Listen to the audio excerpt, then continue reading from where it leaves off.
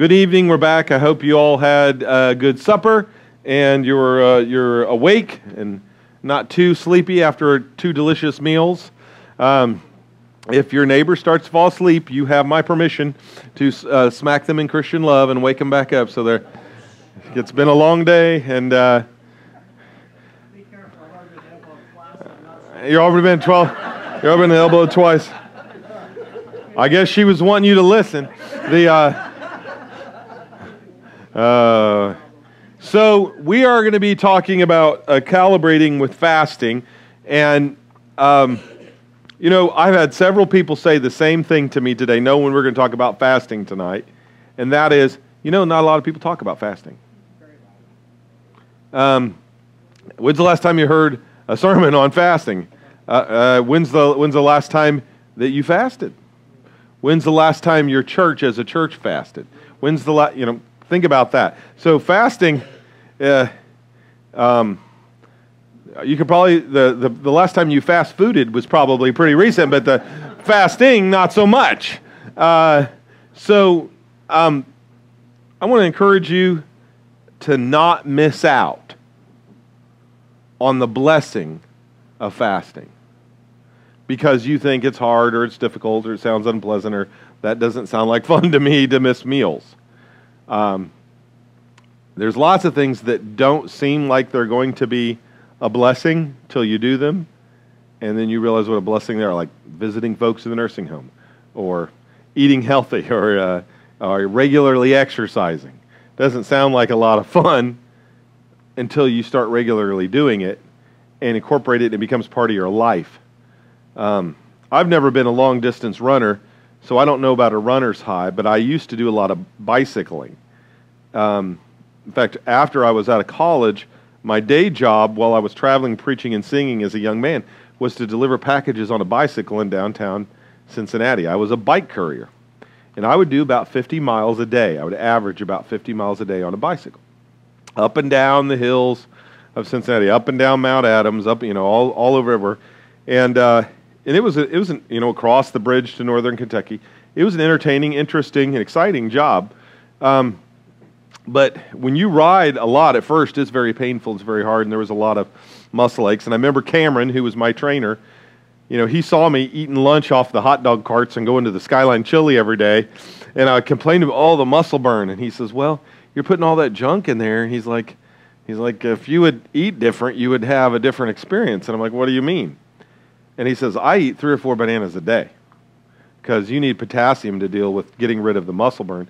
And then he says, I eat an apple, and I eat maybe a sandwich or something that's healthy for lunch.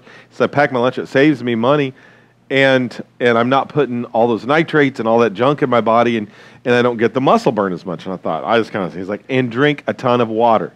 Like he said, you have that bottle of water, and he says, you need to drink about 4 of those, 5 of those a day. So I started refilling the water bottle. I started eating 2 bananas before I went to work.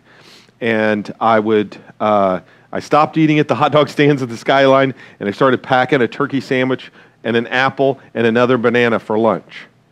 And then at night, he says, at night, that's when you carb up.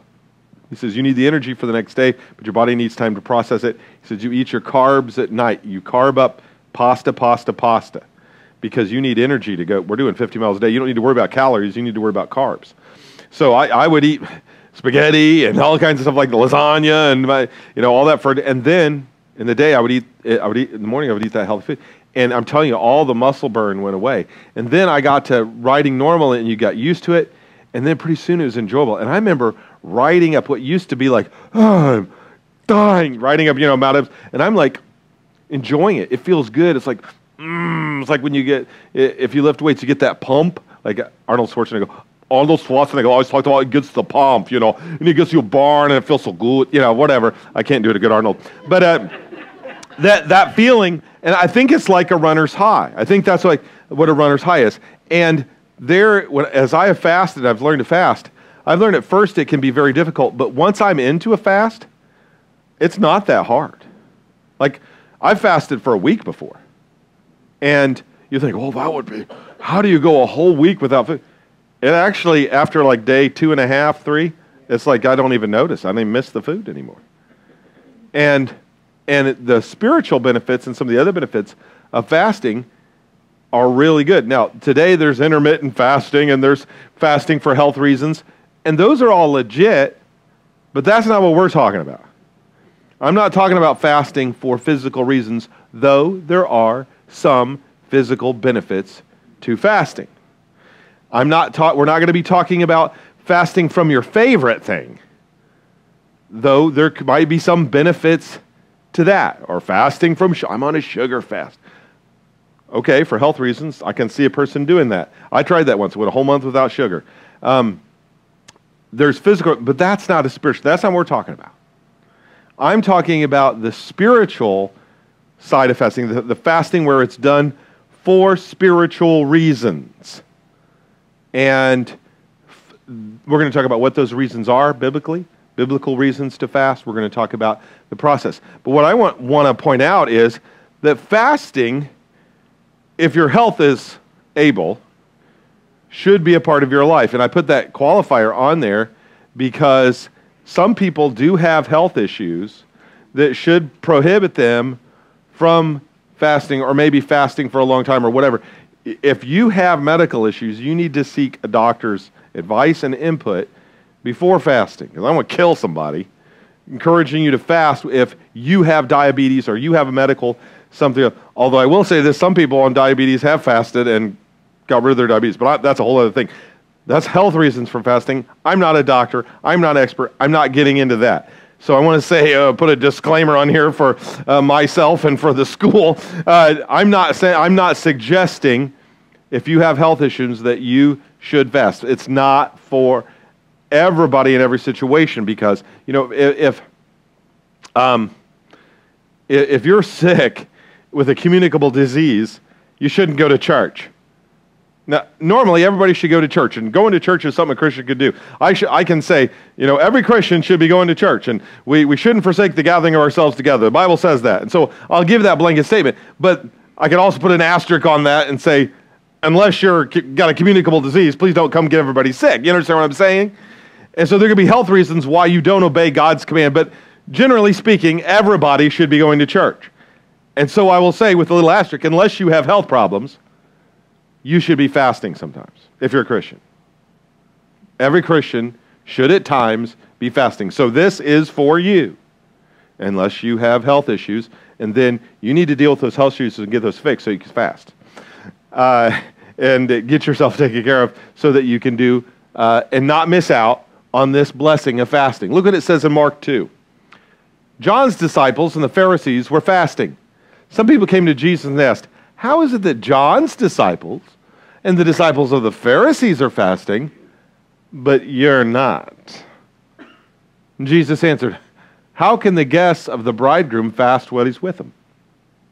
They cannot, so as long as they have him with them. But the time will come when the bridegroom will be taken from them, and on that day they will fast. When a bridegroom came for the party, the engagement party, before wedding, he would come and they'd throw a party, and the two would be bound.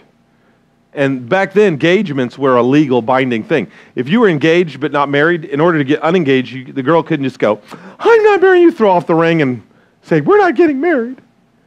You had to go get a divorce because the engagement was a legally binding thing.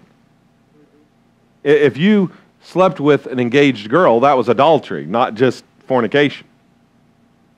And so an engagement was a serious thing. So you'd have a party, an engagement party, and get engaged. Then he'd go away and build a house for her to live with and get everything ready. When he was ready for his party, he would come back for bride. Didn't always tell her when he was coming. And it was her job to get ready. So while the bride and the groom are together for their engagement party, they're not fasting. They're partying. They're eating, they're enjoying. But when he goes away, that's when the bride fasts. She's losing weight. She's getting herself ready. She's taking milk baths. She's getting her hair done. She's getting herself all dolled up and prettied up so that when the groom returns, she is babelicious. She's beautiful. If she was president, she'd be Abraham Lincoln. She just wants to be gorgeous. And that's an analogy for us in the church, right? We were engaged to Christ. and we're His church, we're His bride. He's gone away to heaven to prepare a place for us so that where He is, we may be also. And someday, surprise, surprise, He's coming back, and we need to be ready. Have oil in our lamps and ready to go. We need to keep watch because we don't know what hour of the night He's going to come. And right now is a time to fast, to get ourselves ready so we look good in our wedding dress. Now is the time to prepare our hearts and our minds for that great wedding banquet in the sky. And so we, at that time, didn't fast with Jesus because the bridegroom was scared. But a time is going to come when I go away, and then what's it say? They will fast. So is Jesus gone? Is the bridegroom away? Then Christians should be fasting. All the time? No, not all the time. But there should be moments where Christians fast. Do we see the early Christians fasting? Yes, we do. Do we see fasting of people in the Bible? Yes. So we can learn about what fasting is really about. The problem today is that pagans also fast. But pagan fasting was incorporated into the church over the past couple centuries, where people who were pagan got forced to become Christians or became Christians half-heartedly or took up a form of Christianity that wasn't real Christianity based on the Bible, and they brought their pagan ideas of fasting into the church. And their pagan rituals and pagan traditions of fasting that contradict Jesus and the Bible's teaching on fasting. So much of what we think fasting is actually not biblical fasting, not based on Christian fasting, and is fact, I was going to say it was baptized pagan fasting, but it wasn't even baptized, it was just sprinkled. And it was brought into churchianity. And that's where we get things like Lent and the stuff that, Mardi Gras, and we get Festival, and we get all these things that happen that have to do with fasting that are nothing to do with Christian fasting or Christianity. So I want to go through and I want to look at biblical fasting, what it's about, and I want to tell you, you should be doing it upon occasion. Okay? Why? For you, for your benefit. And if you make fasting a part of your life, after a while, you're going to get what seems like a difficult, hard thing, you're going to find gives you the runner's high. If you do it right, then you're going to find the benefits of it, make it worth it, and something you might even be eager to do and ready to do. Now, so what is the time to fast? When should we fast is our first question. What should we be fasting for? Just any old reason? To demonstrate sorrow. Nehemiah 1:4. When I heard these things, I sat down and wept. For some days I mourned and fasted and prayed before God of heaven. Psalm 69:10. When I weep and fast, I must endure scorn. One of the times to fast is in a time of sorrow. Some of that's natural. I remember when I went through a divorce, it was a horrible thing, and I lost like 30 pounds in 2 months. And my good buddy Kirk Hacker didn't know what was going on in my life. In fact, nobody did yet. I hadn't told anybody what was going on in my life. And he saw me, and I was just distraught. Some of it was fasting. Some of it was I just couldn't keep food down. I was so heartbroken, so discouraged. And he saw me, and he's like, man, I need to go on the diet you're on. He saw me how much I love. And I said, no, buddy, you don't want to ever go on the diet I'm on. And sometimes the reason we don't eat, the reason we fast and we pray instead of eating is we got a broken heart. It's sorrow. One of the times to fast is when you are just so distraught. What did Nehemiah hear? He heard that Jerusalem was in ruins. The wall was torn down. The people were in distress on every side. Imagine if there was a war. China attacked us. And you got carted off, parents got captured. You were just young. And you got carted off into captivity. made a slave in China, having to work for the CCP government. And your brother comes back to China because he'd been sent on a trip by the Chinese government to come over to America for some reason. And he said, what was it like over there? Everybody is homeless. Everything's destroyed. The Statue of Liberty is in ruins in New York Harbor. The Washington Monument is knocked over. Lincoln Memorial is torn down. The White House, half of it's gone. The Capitol building dome is blown in half. Washington is in ruins. The whole country is just decimated. It looks like just war has happened over, and everybody is in distress. There's crime. There's no jobs. There's a totalitarian communist government ruling over people. There's people in work camps. They're in distress. It's terrible.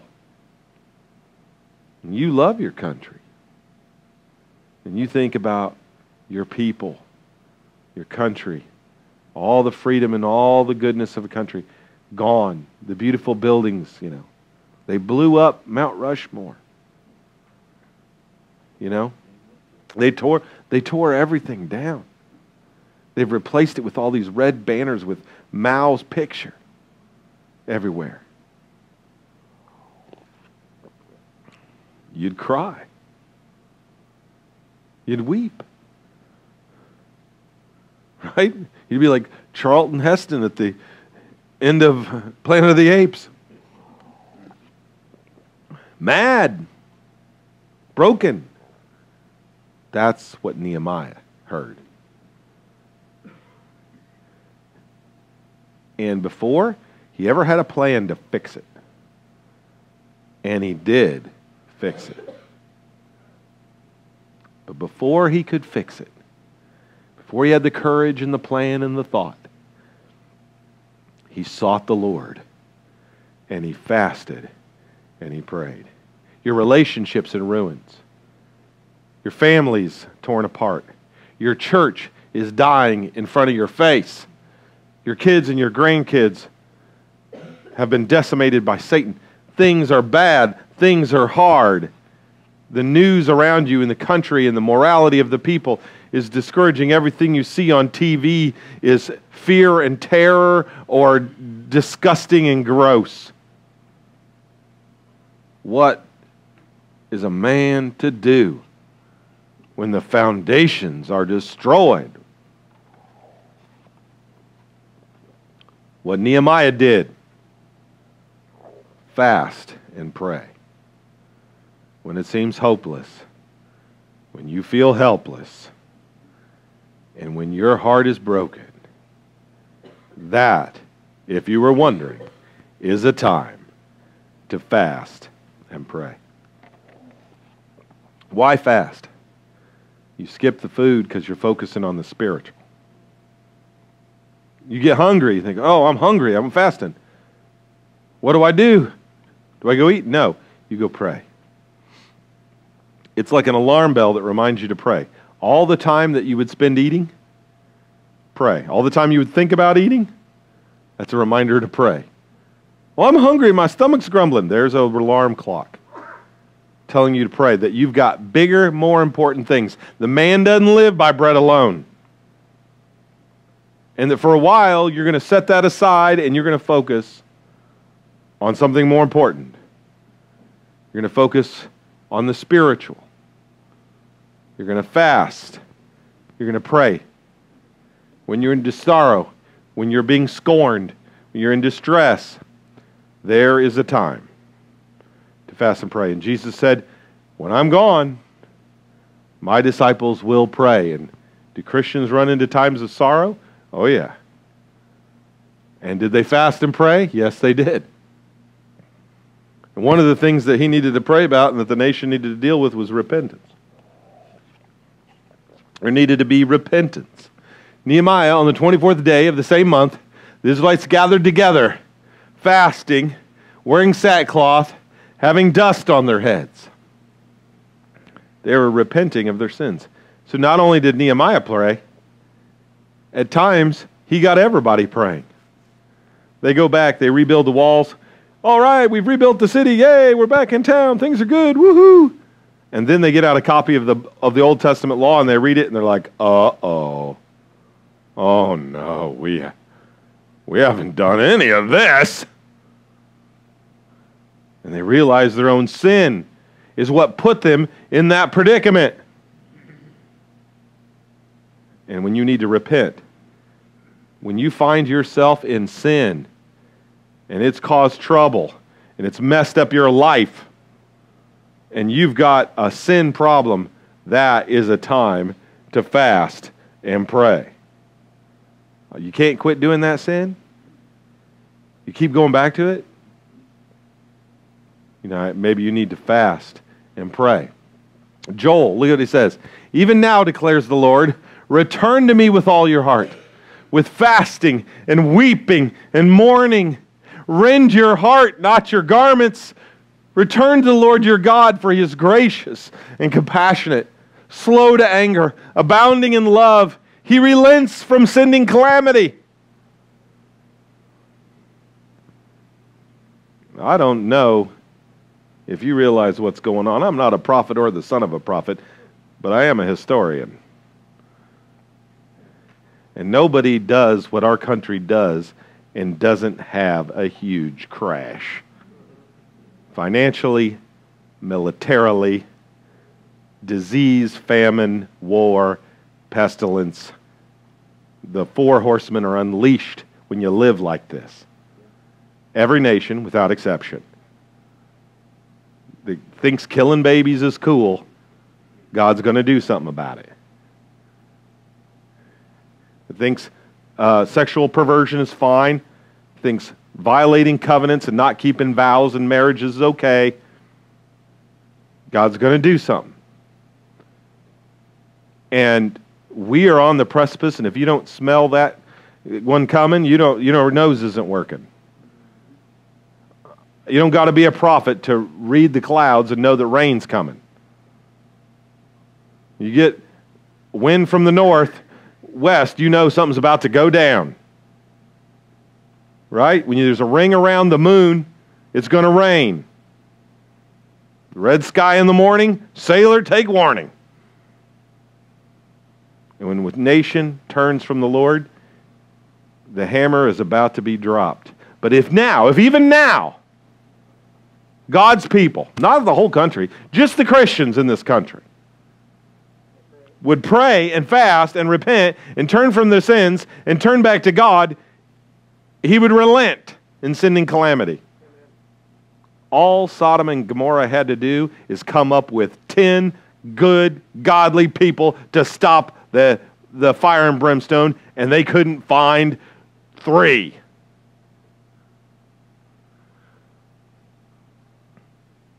Well, I found 4, but one of them turned to salt.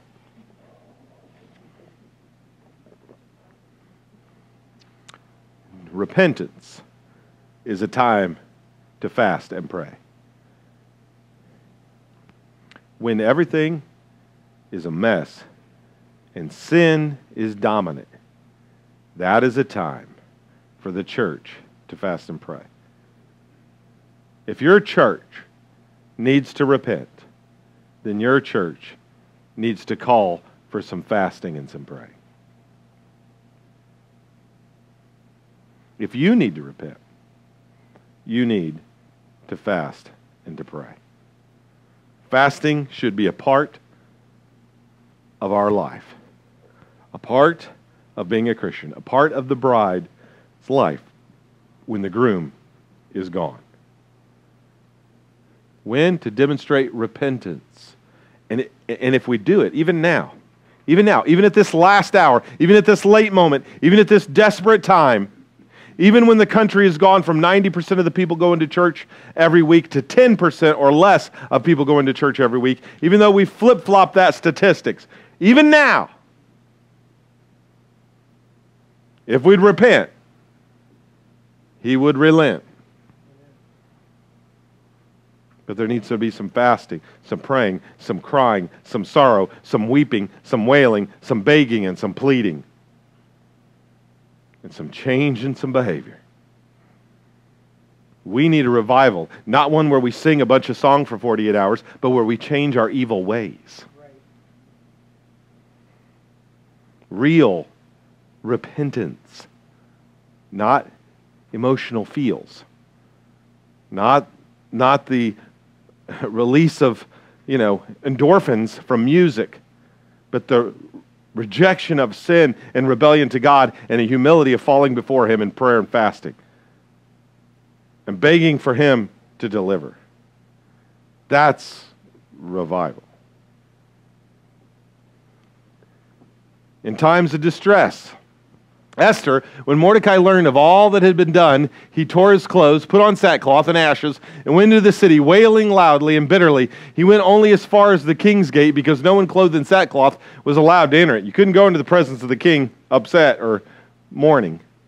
In every province in which the edict order of the king came, there was great mourning among the Jews, with fasting, weeping, wailing. Many lay in sackcloth and ashes.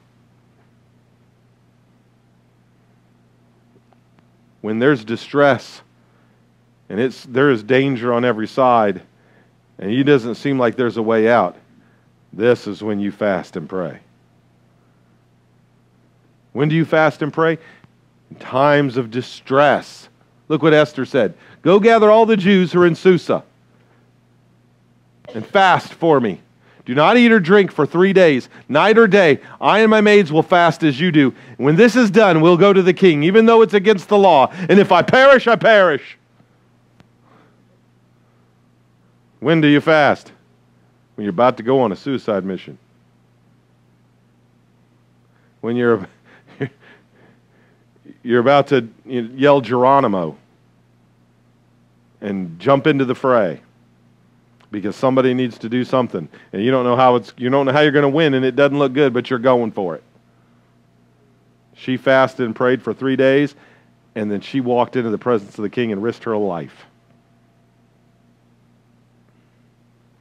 In times of distress, in times when you need some courage, in times when you're about to do something big, you're about to throw down, spiritually speaking, that's when you fast. And you pray. Mourning or memorial. Esther, to establish these days of Purim at the designated times Mordecai, the Jew, and Queen Esther had decreed for them, they had established themselves and their descendants in regard to the times of fasting and lamentation. Now Purim is involved in some sort of, Jewish version of costume Halloween day, but Purim originally was a time to fast and lament, and a time to remember God's deliverance. Sometimes we would fast to lament the loss of people or a sad situation. Maybe you lost a loved one on a certain day and you grieve their loss. Maybe that's a day that you should spend calibrating. Maybe the anniversary of the loss of that loved one that's torn you apart and it's dominated your days and it's made your life hard to go on. Maybe on the memorial day of their passing, maybe you should fast and pray on that day and ask for God to deliver you from the sorrow and help you move on with your life and serve Him with joy. There's a time to lament. There's a time to rejoice, but there's a time to cry. And there's a time to fast in memorial. To remember. Maybe you were in the war. You lost a bunch of buddies on a certain day. Maybe you want to remember or honor somebody. Maybe you had a time in your life where God really delivered you and saved you, and you don't want to forget that day. And each year you want to go back and you want to fast and pray on that day and realign your mind and your heart and your soul. They set that up. And some people say, well, God never gave Mordecai and Esther the authority to create a whole holiday. Read the New Testament. Jesus celebrated it. It was good enough for Jesus. It's good enough for me. I can just see the non-instrumentalists in Jesus' day. Where's the precedent in the biblical command for Purim? And Jesus is like, I don't know, I'm celebrating. For the sick. Turns out if something's not forbidden, it's still okay. Anyway, for the sick, Psalm 35:13. When you were sick and ill, I put on sackcloth and humbled myself with fasting. You got a relative who's sick? You're worried about him? Maybe you're sick. Maybe you fast and pray. You got somebody in your church you all really love, and they're going to have a big surgery. They're going to get a big test. They're going to have a big, they're very ill. What if you fasted and prayed for that person? 2 Samuel 12:16. David pleaded with God for the child. He fasted and went to his house and spent the nights lying on the ground. When his son was sick, he fasted and he prayed. There's a time to fast, and one of those times is when someone's physically sick. And if that's true for physical illness, how much more true for spiritual illness? What if we fasted and prayed for people who are struggling in their spiritual walk with spiritual illness? There's a time to fast, and sometimes it's not for yourself. It's for others. When you were ill, I put on sackcloth. I humbled myself with fasting. For direction in worship, Acts 13:2. While we were worshiping the Lord and fasting, the Holy Spirit said, set apart for me Barnabas and Saul for the work for which I've called them. What were they doing? Worshiping and fasting. Now I've seen lots of church, we're going to have a Singspiration night and then we're going to have a big meal. I've seen lots of worshiping and feasting, but not a lot of worshiping and fasting. There's a time for both. Nothing wrong with getting together and having a good meal. Nothing wrong with that. Amen, hallelujah. But there's also a time for fasting. Notice the church were fasting together. Nothing wrong with a group setting up and saying, hey, let's declare a fast for this period of time. They were worshiping and fasting. Why? They're seeking God's direction. God, what do you want us to do? We worship you, we praise you.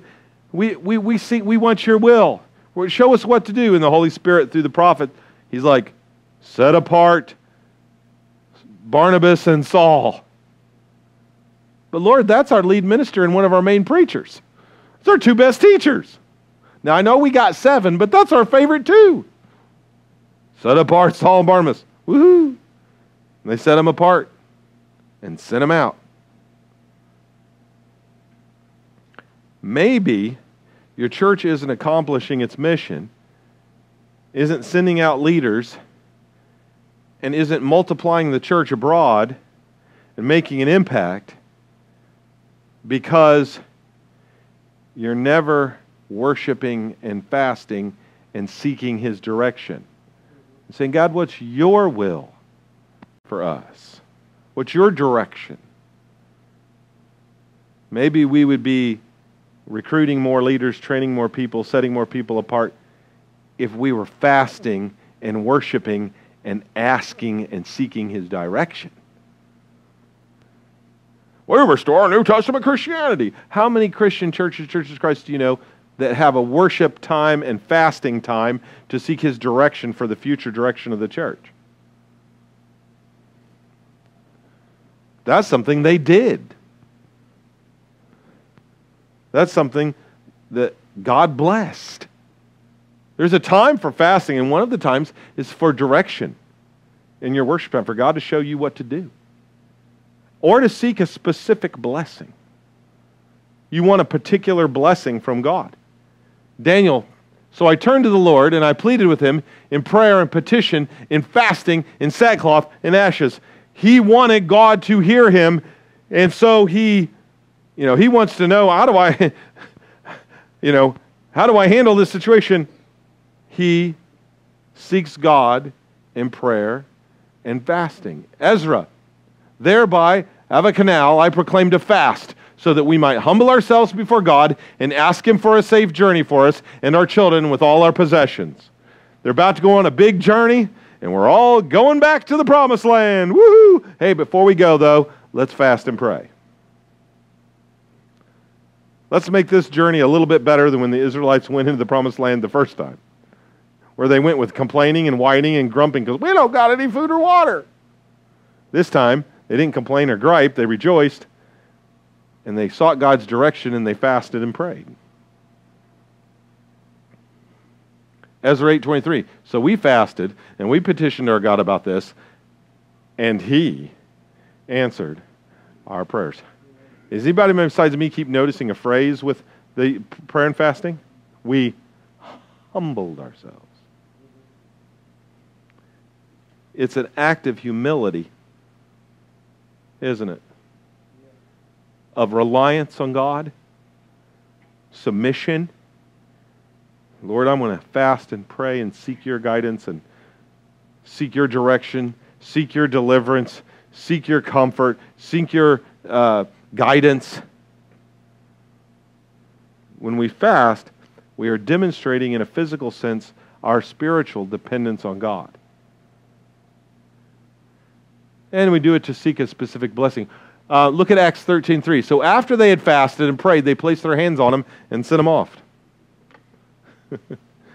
They wanted Paul and Barnabas to be blessed in their missionary journey. Holy Spirit says, set apart for me Barnabas and Saul. They're like, yes, Lord. And so they fasted, and when they were done fasting, they laid their hands on them. God bless them. See you, boys.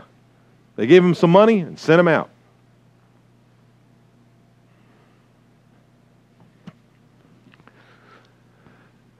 Seek God's blessing.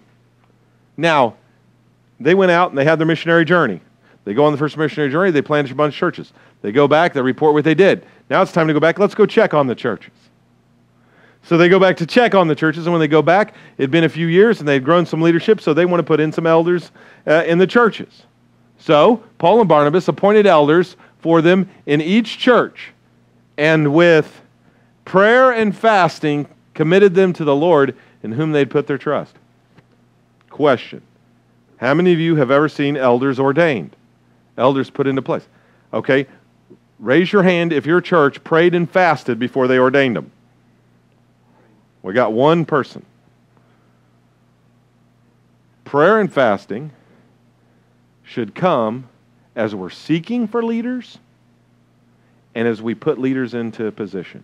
It's a repeated event. It's not a one-time thing that they did. There's a pattern of behavior.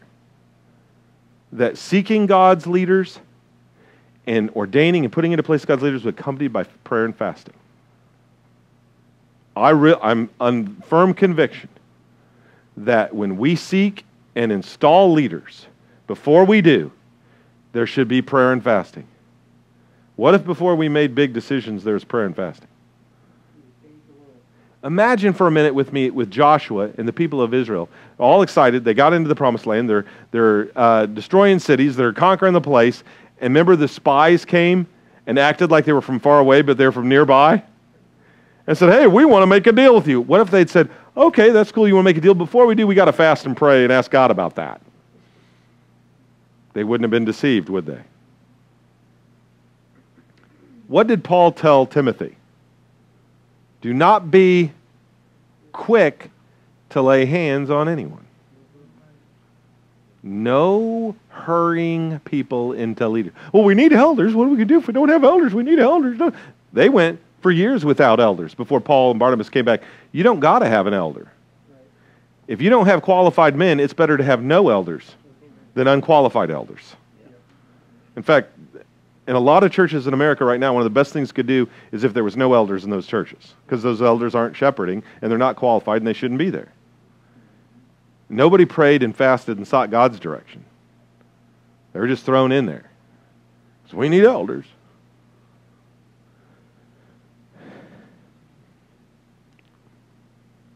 We seek God's blessing with prayer and fasting.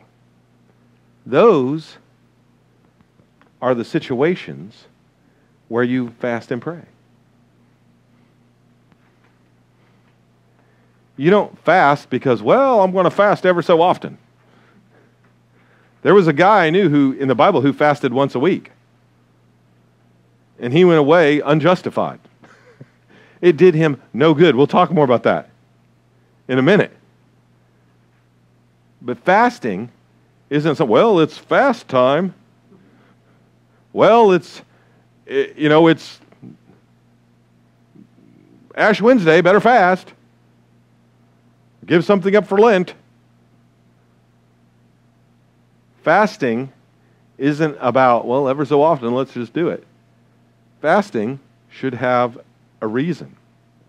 It seems to me, when I'm in the Bible and I read about fasting, something's going down and they want to show their earnestness in seeking God's direction, blessing, forgiveness, healing, protection, whatever. It seems to me fasting was something they did when they sensed big stuff's going on and we need to really draw close to God. We really need to set aside earthly, physical distraction and set our minds and our hearts fully on God. It seemed to me the fasting was something that happened in those circumstances, which are not infrequent. Seeking God's direction is infrequent. Worshiping, say, God lead us, that's not infrequent. Putting in leaders, that's not infrequent. Repenting isn't infrequent. It's a regular thing that we should be doing, but it was more situational than, what day is it? It's fasting. Oh, Ramadan's coming up. It's time to fast. We can't eat up from sun up to sundown. But after sundown, we're pigging out. We're going to Ryan Steak. We're going to the Golden Heifer, Golden Corral, whatever. We're going to go there. I love going to the Golden Corral. I'm not going to lie, though. Because the thing I like about going to the Golden Corral, it's one of the only places I can go where I'm one of the skinniest guys in the place. Yeah. I just love that. One of the things I love. I love the Golden Corral. And their steak's not bad, and I love that bourbon chicken. So when does fasting work? Next question. And kind of when does it not work? I got 5 minutes to start this. We'll have to finish it a little later. Isaiah 58, 3 through 11. Why have we fasted, they say, and you have not seen it? They're like, God, we've fasted and you haven't done nothing. Why have we fasted and you've not seen it? Why have we humbled ourselves and you have not noticed? Yet on the day of your fasting, you do as you please. You exploit all your workers. Your fasting ends in quarreling and strife. I tell you what, if you're not fasting for spiritual reasons and with a sincere heart, you're just going to get hangry. Like those Snickers commercials. It ends in quarreling and strife, with striking each other with wicked fists. You cannot fast as you do today and expect your voice to be heard on high. Is this the kind of fast I've chosen? Only a day for a man to humble himself? Is it only for bowing one's head like a reed and for lying in sackcloth and ashes?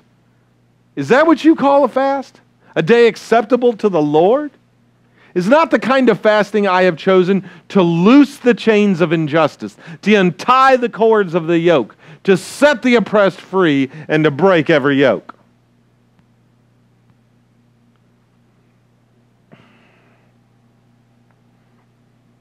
There's no value in a national day of prayer and fasting or whatever while we're going to go kill babies. There's no point in fasting and praying and asking for God's blessing at your church if you're going to argue and fight with one another and be selfish. If you're going to lord it over one another and enslave one another and boss each other around and fight with one another and argue at your church, there's no point in fasting and seeking God's blessing. Because you're a poser. You're an actor. You're a hypocrite. You're a thespian. You're fake.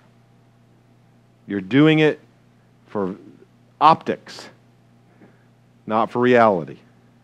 You ever see somebody donate money to a place and they'll have a huge check like the size of this?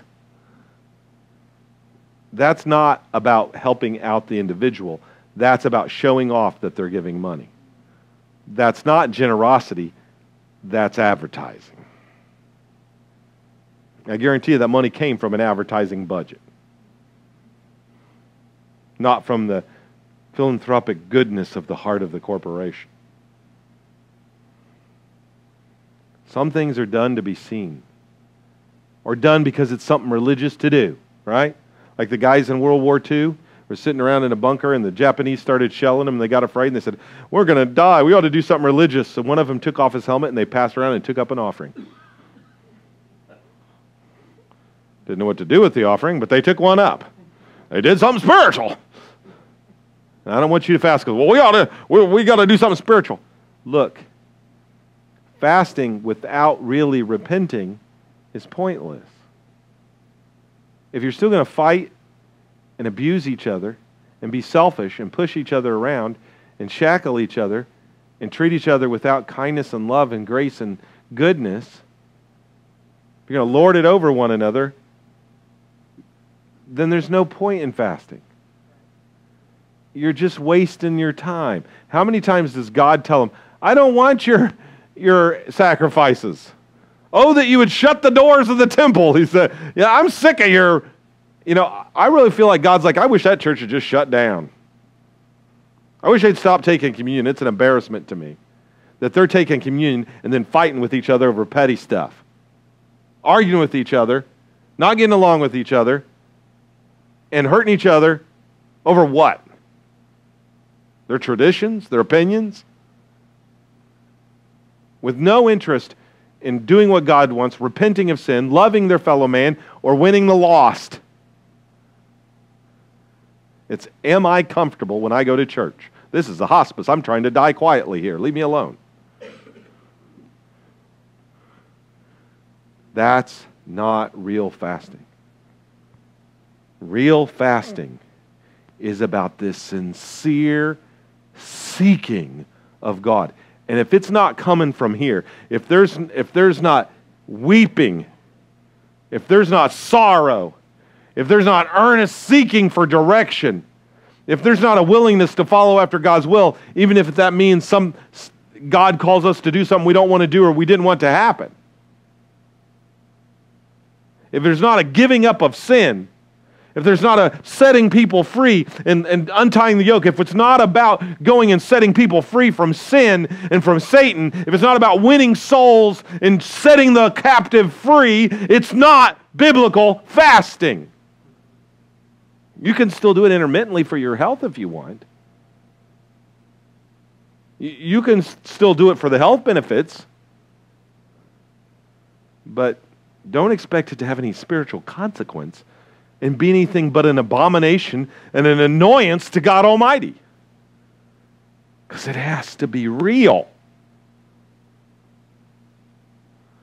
Fasting is a passionate expression of desire to seek God in a moment of need. It's a humbling yourself before the Lord so that He can lift you up. And you can't humble yourself before the Lord while you're punching your fellow human in the face, metaphorically speaking. Or, worse, while you're stabbing each other in the back. At least people who punch you in the face have the kindness to do it in front of you. That kind of fasting doesn't work. We're going to take a 10-minute break, and at 5 after, we will come back and finish our fasting conversation. So go ahead.